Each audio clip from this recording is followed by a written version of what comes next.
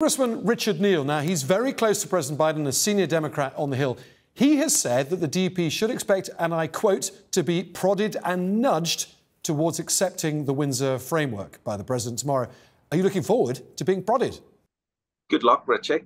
I know Richie very well, and good luck with all of that. It's the closest thing you'll get to being a prod is prodding.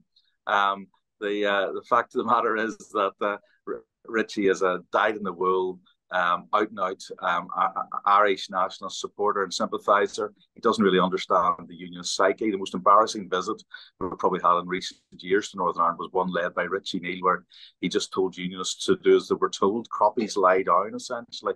That doesn't down well. That's not the diplomacy. That's just silliness. And Richie will come and he'll make his comments, and a few days will pass and no one will have noticed.